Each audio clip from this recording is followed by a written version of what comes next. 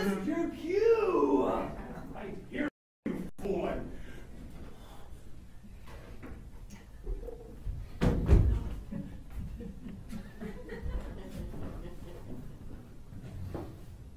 As an unperfect actor on the stage, who with his fear is put beside his part, or some fierce thing replete with too much rage, whose own strength weakens his own heart.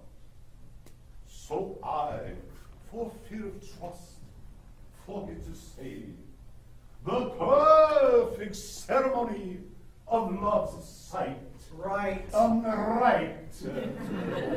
And in mine own love's strength seem to decay, or in charge with burdens of my own love might.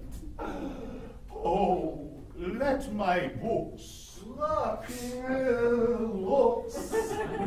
be then the eloquence and dumb presager of my speaking breast, who plead for love and look for recompense more than that tongue that more hath more expressed.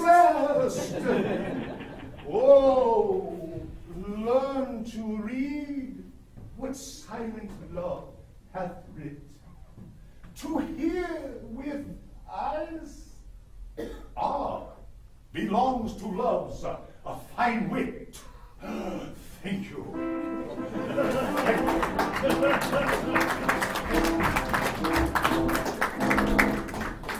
I told you never correct me when I'm on stage. Your